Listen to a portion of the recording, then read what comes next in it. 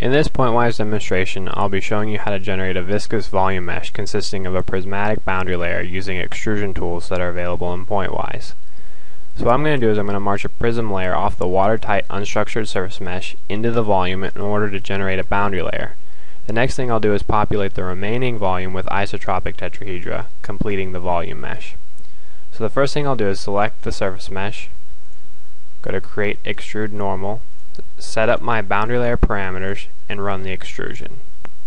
Once the extrusion has completed, you can now see that I have a layer of prism elements. The next step is to populate the remaining volume with isotropic tetrahedra. Now that the remaining volume has been populated with isotropic tetrahedra, we can select the volume mesh, take a section cut, and look inside.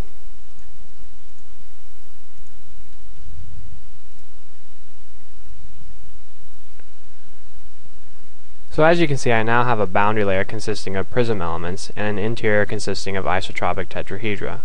One thing to note is that during the extrusion process, quality criteria are continuously checked. If there happens to be a violation in quality criteria, the propagating prism layer will stop.